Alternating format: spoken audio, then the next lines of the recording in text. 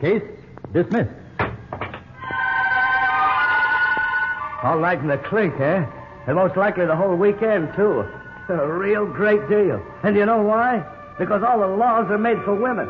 Hey, tell me, Mr. Smart Lawyer, when they're going to start making laws for men? Some people underestimate their legal rights, others overestimate.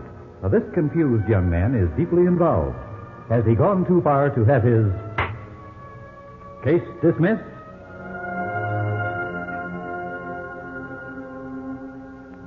WMAQ, in cooperation with the Chicago Bar Association, presents Case Dismissed. This is the story of your legal rights, how vital to preserve and protect them, how easily they may be lost. Our story begins in a Loop restaurant where attorney Elliot Roos is illustrating a point to his young law clerk. Son, you're wondering if the average dependent involved in a child support case is really a thoroughly bad guy, as they say. Well, I'd say in many cases he's just a mixed-up guy, a thoroughly confused person. I remember one case in which a young woman thought she had no rights at all, and a young man completely misinterpreted his rights. Oddly enough, it all began, quite literally, on my own doorstep. My secretary reported an early caller in my outer office. Yes, Miss King? There's a Miss Harris to see you, Mr. Roos. She's here about that ad you ran for a part-time typist. Oh, yes. Send her right in, please. Yes, sir. Mr. Roos? Yes. You're Miss Harris? Alice Harris. Elliot Roos. Oh, it is you. Well, don't make it sound so distasteful, Alice. Why, I haven't seen you in, at least 10 years. At least. It was a blind ad, Elliot. I didn't know until I saw your name on the door. And then I couldn't be sure just from the initials. But I hoped it was someone else. Oh, now, wait a minute, Alice. What is this? Two old high school friends meet and one gives the other the cold shoulder? I don't get it. Oh, I'm sorry, Elliot. Really, I am. It's only that, the last time we saw each other, things were so different. I didn't want you to see. The last time I saw you, things were wonderful. You were marrying some young fellow just out of the service. Mm-hmm. Jack Brooks. Oh, of course. I remember meeting him. Jack Brooks. How is he? I really wouldn't know. You're separated? Divorced.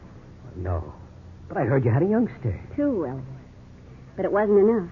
Nothing would have been enough. Divorced? I can't believe it, Alice. How long ago? Nearly 3 years. Oh, it dragged on and on. Jack made it pretty rough. Finally, I decided to waive alimony. Well, the court, of course, awarded child support. Yes, $40 a week. I went to work in a neighborhood department store. We've made a go of it, the children and I. But now you're applying for this part-time work I have, Alice? Yes, that's right. I have to have it, Elliot. And, now that you know all about what's happened to me, I'm not sorry it's you after all. Am I a successful candidate for the job, Elliot? Oh, of course. But I thought you said you were making out all right. Look, I hope you won't think I'm getting nosy, Alice, but what's happened? I just need the money, Elliot. But working day and night, you break down, girl. Think of your children. I am. They have to be fed and clothed. Can't you do it on $40 a week, Alice? I could when I was getting it. But Jack hasn't sent anything for... For how long? This makes 10 weeks. $400 behind in his child support, and you're letting him get away with it? What can I do? Well, where's the lawyer who handled your divorce suit? He moved to California a year ago. But there are lots more of us, Alice. Oh, it's not that, Elliot. 100 lawyers couldn't get money from Jack if he doesn't have it. And he told me he doesn't have it. And did he tell you what he was doing with it? He had the money once. Why not now? Well, that's easy. Jack remarried a year ago. They have a baby now. But that shouldn't affect you, Alice. Don't you understand? All I understand is that's what's happening to our $40 a week, Elliot. There's nothing I can do about that. Oh, I don't know. It seems to me since the court ordered this money to be paid, the court can enforce it. Really? Well, could you help me, Elliot, would you? I believe I could, if you want me to. Somebody's led you astray on the subject of your legal rights, girl. Don't you want to fight for what your children have coming? Well, yes. Yes, of course I do, but I just didn't think I could do... Oh, excuse me, Alice. Yes, Mr. Roos. Miss King, will you come in and bring your notebook, please? Yes, sir. Now, Alice, first we're going to make out a statement of arrears showing how far behind your ex-husband is in support for the children. I see. You've waited far too long as it is, so we'll go to court immediately.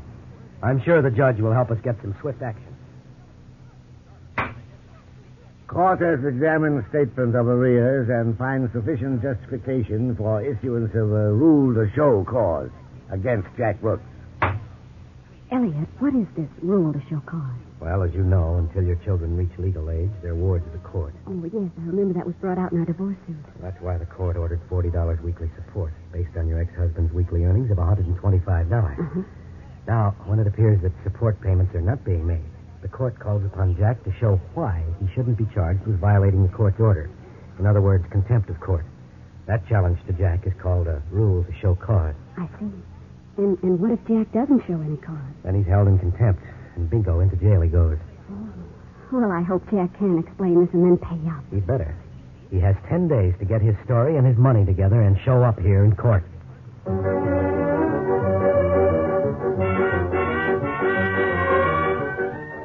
Well, as I told you before, this boy Jack wasn't like his ex-wife Alice. He knew he had legal rights. In fact, what he didn't have, he invented. Oh, but that's getting ahead of the story. When the rule to show cause was served on Jack Brooks, he at least had the sense to phone his lawyer, Attorney James Waterbury, who informed him his future looked pretty dim. You see, Mr. Brooks, by falling behind in your support payments, you're in direct defiance of a court order. Boy, I should have had my head examined the day I married that dame. Nothing but trouble ever since. I beg your pardon? Oh, nothing. What do I do at this point? Well, the court allows you 10 days to prepare your case, appear in court, and attempt to purge yourself. Purge, schmerge, I don't get it. You have to show some legitimate reason for not paying the support. Now, what can you say? I could plead insanity. Mr. Brooks, I don't believe you realize the seriousness of this action. Contempt of court can mean commitment to county jail for up to 6 months in this case. Oh, brother, that's real great. 6 months in the pokey, and me with a wife and new kid. A real cozy situation. Tell me, are you able to make a sizable payment on the support money you owe, the $400? No, I'm not able. And I'm not ready or willing either. I wouldn't pay that dollar dime if I didn't have to. I got a family of my own to take care of. That's neither here nor there, Mr. Brooks. I'm afraid you'll either have to purge yourself to show you are not in willful contempt, or go to jail. If your earnings have been adversely affected in some way since your divorce, well, that's about all the court would consider. What you mean? Well, the court ordered $40 a week support based on your salary at that time. Why haven't you paid it? Have you been sick, out of work, suffered any injury? Yeah, I think I've got it. Yeah, that's it, sure. Don't worry about it today, Mr. Waterbury. I'll have it all set for you when I come to your office tomorrow. All the facts you'll need. Well, I hope you know what you're doing. Sure I do. Exactly what I'm doing. Just have to check my salary and work record with my boss, Dick Gaw. See you tomorrow, Mr. Waterbury.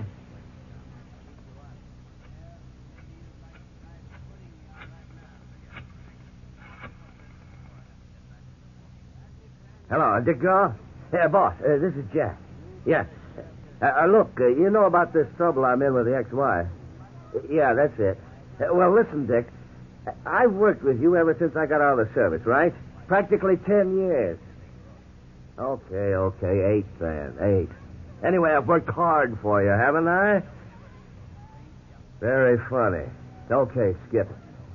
The point is, you've got a big construction job coming up, and you can't afford to have me sitting in jail. Good carpenters are too hard to find, right? You'd be sunk if I wasn't on the job, huh? Uh-huh. Yeah, you catch on quick. So this is what I want you to do. Tomorrow in court, you stand up and tell the judge that as my boss, you, Dick Gaw, personally know that for the past year and a half...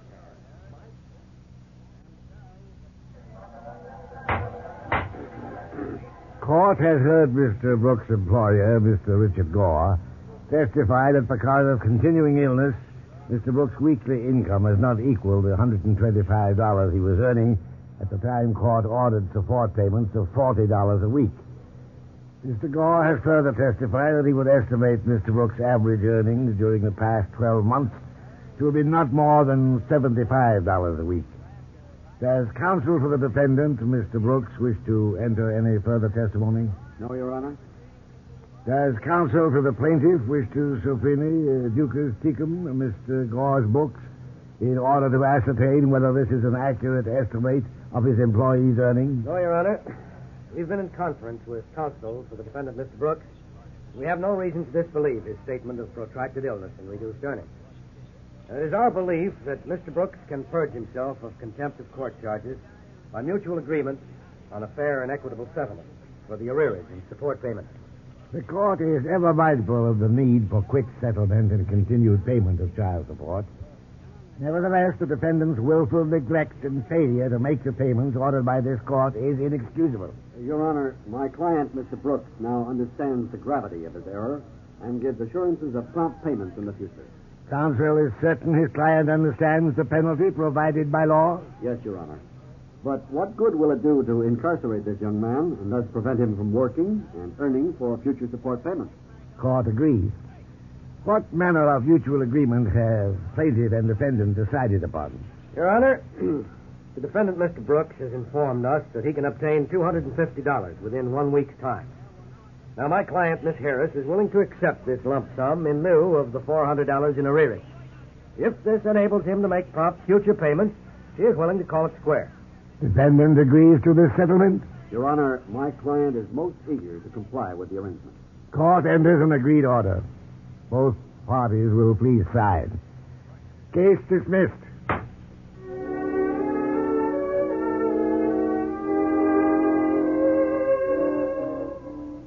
In less time than any of us could have imagined, Jack Brooks proved he hadn't learned a thing.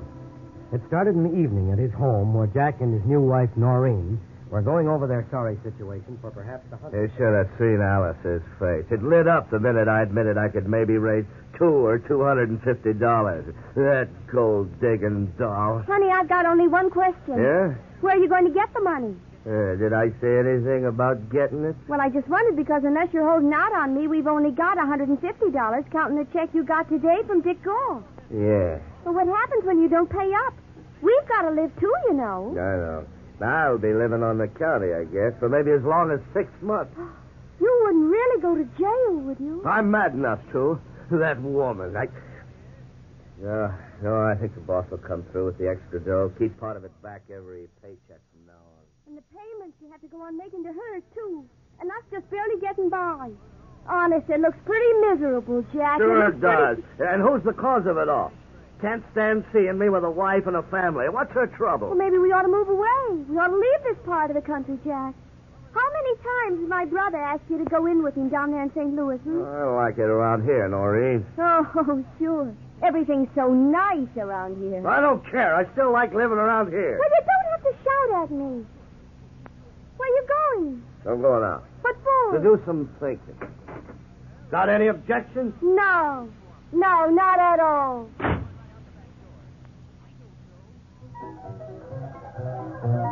Give me another, Claude, and I'll tell you the sad story of my life. They tried to throw the old law book at your old friend Jack today. Yes, sir. But I outwitted him. Foxy old Jack Brooks, he really tricked the old judge and the old ex-wife and her old lawyer. Matter of fact, they even fooled my own old lawyer. You know what I'll tell him, Claude? I tell him I couldn't pay that old battle actor money on account of I've been sick. Yeah. Ain't gonna pay her no 250 clams. No, sir. Not even 250 cents, Claude. There, just decide it. No pay to old Alice, Claude. Hey, Claude, well, where'd you go? Hey, come back and listen. Hey.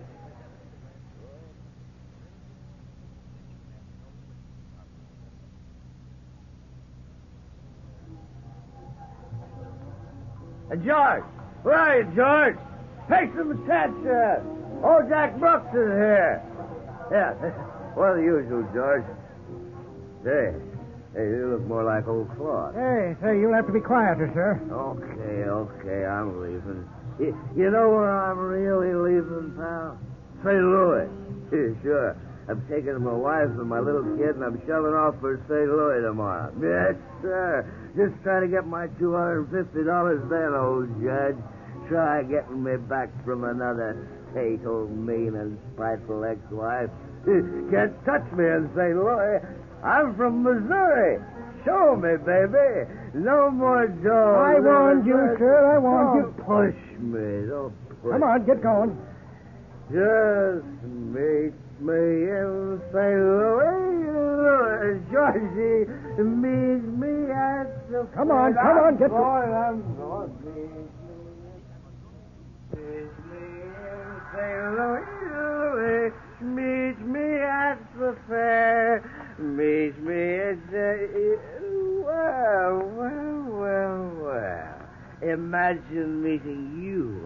Street. Jack. Well.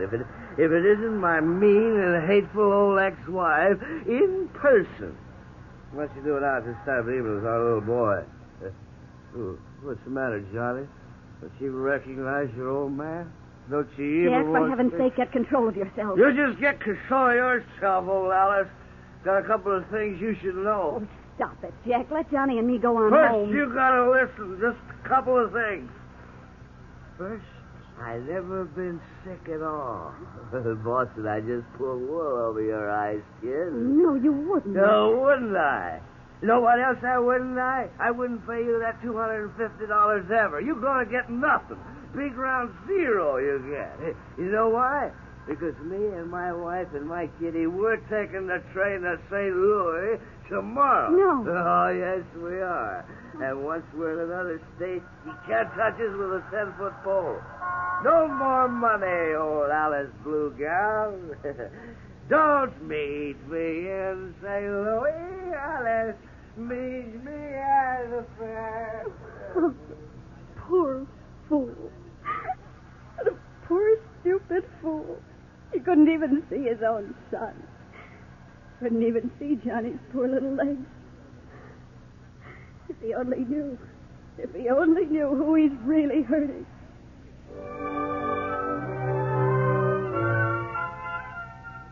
Alice Harris should have phoned me that very evening, but she was too shaken by her encounter with her ex-husband, Jack Brooks. She called my office the following morning, sounding beaten and dejected.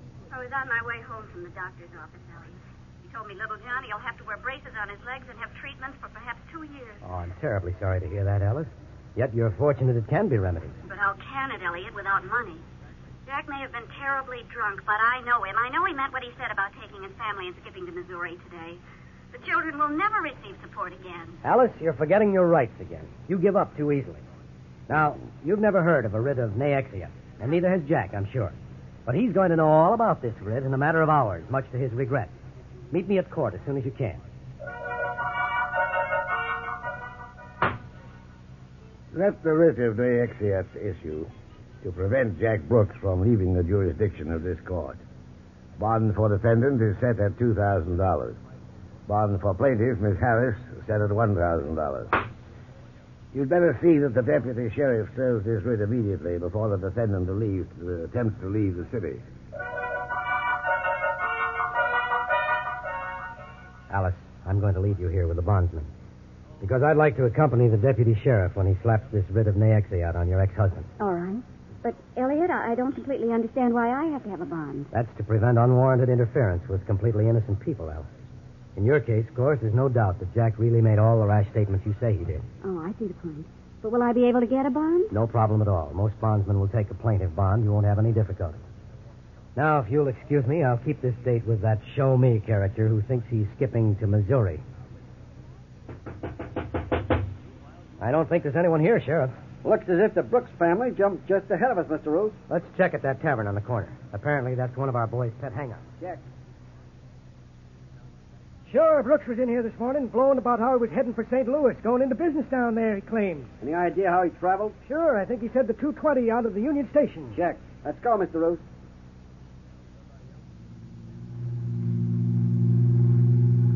We don't have much time, Sheriff. We got enough. I phoned the railroad authorities. Good work. I'll swing it in here by the loading platform.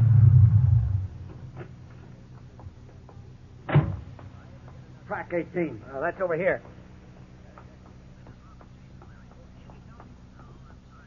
Well, it's the last day, Coach. Wouldn't you know? They have to be in here. I hope you can spot him for sure. I can't. Wait. Huh? There he is, Sheriff. Good. Hey, he a rough boy? I don't think so. We'll see. You Jack Brooks? Yeah, sure. What? Got a writ of ne exeat for you, Mr. Brooks. A what?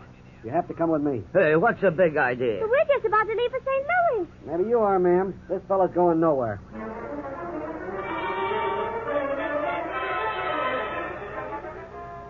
Okay, Mr. Brooks. You've called every bondsman in the book and every friend you ever had.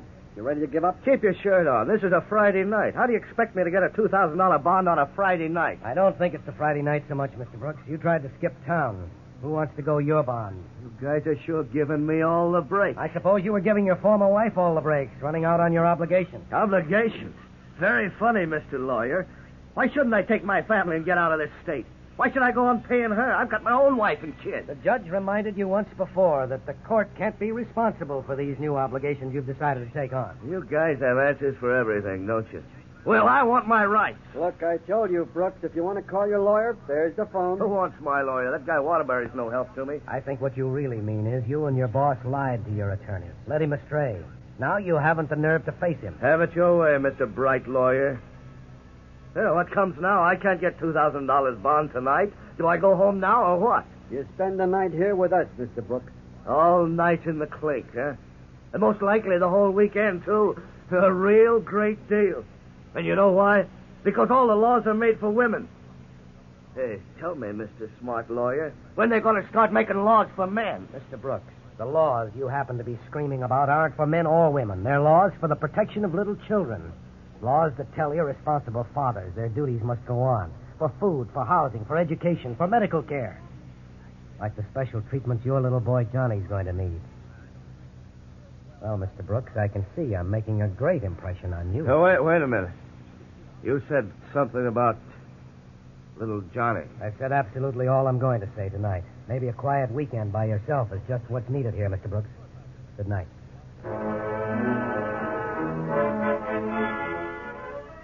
Well, I didn't have much hope, to tell you the truth. Jack Brooks had led a self-centered life for many years, and you don't change overnight. Not even in the thoughtful atmosphere of a cell in the county jail. So even I was hardly prepared for the near miracle that came to light on Monday morning when Jack Brooks summoned me to his weekend residence. Look, Mr. Roos, I realize you're my ex-wife's lawyer, and I probably shouldn't even be talking to you, but I've had a chance to do a lot of thinking in here. Good. I'm delighted to hear it, Mr. Brooks. Did you reach any conclusions? Any conclusions I reached about myself aren't for polite society, Mr. Roos. It's possible for a guy to get pretty stupid before he wakes up. All this time I've had some kind of a crazy idea this dough I had to come up with every week was strictly for my ex-wife, Alice. All I could see is her spending it, living it up. Well, I kept my nose to the grindstone. Sure, I knew it was called support, but I never even gave a thought to the kids. What it cost to bring them up, and how my money was really going for that all along. Now I can see. Quite an awakening, Mr. Brooks. I don't blame you for not believing me, Mr. Roos. But this weekend, I followed up on what you let slip about my little boy, Johnny. The sheriff here helped me find out. Johnny's got to have leg braces, Mr. Roos, and a lot of medical treatments. It'll take quite a bit of dough. Yes, I know. Alice will have to continue working evenings and Saturdays in addition to her regular work. Well, not if I can help it, Mr. Roos. I've got no love for her, but I sure can do extra work a lot easier than she can.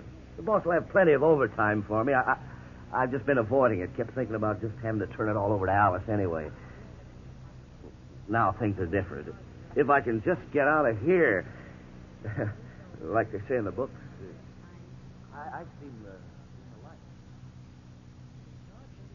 Your Honor, I've talked at length with the defendant, Jack Brooks. I've come away completely convinced that the man deserves a second chance. Counsel for plaintiff recalls what this man did with his first chance. Yes, Your Honor. I at first found it difficult to believe that he's had a change of heart.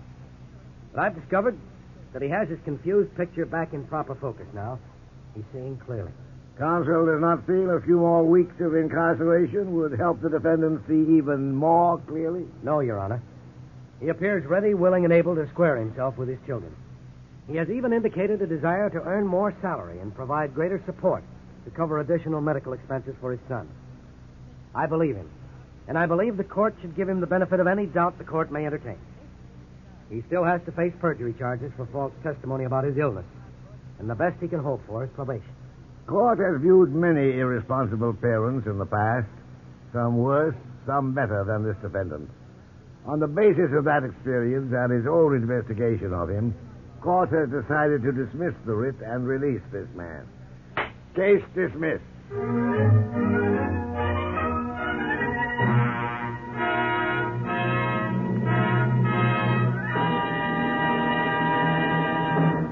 Here to summarize today's case dismissed is your counselor, Dean John C. Fitzgerald of the Loyola University Law School.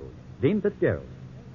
In many civil cases, and especially in matters of domestic relations, participants often are victims of confusion.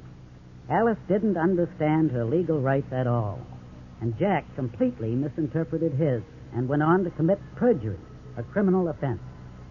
Failure to seek and to follow competent legal guidance can lead to serious trouble and to litigation.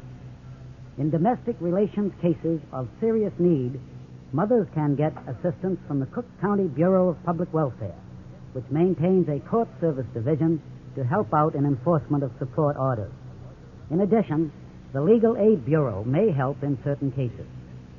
Before we leave tonight's story, I want to remind you that the legal points in the story are based on Illinois law and may not apply in your state. May I point out, too, that the facts in your situation will probably differ from the facts presented in this story. This difference in the facts may change the application of the law. So if you are in need of legal counsel and do not know a lawyer, get in touch with the Chicago Bar Association. The association, as a public service, maintains a lawyer reference plan which will refer you to an attorney. Next week, WMAQ and the Chicago Bar Association take up some legal problems involved in installment buying on Case Dismissed. Until then, this is your counselor, Dean John C. Fitzgerald, wishing for each of you a good night, good luck, and good laws. Case dismissed. Case Dismissed is written by Robert Carmen and is based on information supplied by the Chicago Bar Association and its lawyer members. All characters were fictitious, and any resemblance to any person, living or dead, is purely coincidental. Members of the cast: Rosemary Kelly, Muriel Monsell, Jack Lester, Philip Lord, Harry Elders, and Claire Baum. Case Dismissed is produced by Betty Ross, directed by Herbert Latoll. Musical effects transcribed, sound by Tom Evans, engineering Harold Whitterberry. Lee Bennett inviting you to return next Saturday at the same time when we'll bring you a story about your legal rights in installment buying on Case Dismissed.